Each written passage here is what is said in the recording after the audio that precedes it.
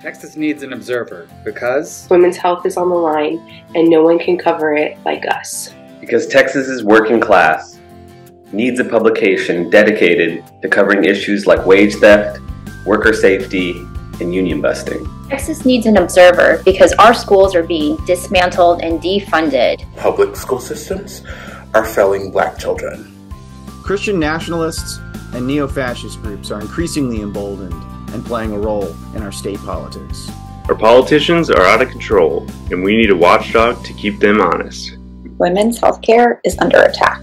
Texas needs an observer because there's a lot of corruption in this state. The rights of trans and LGBTQ+ people are under attack in this state. The Texas Observer lets queer people hold politicians accountable for the harm they do.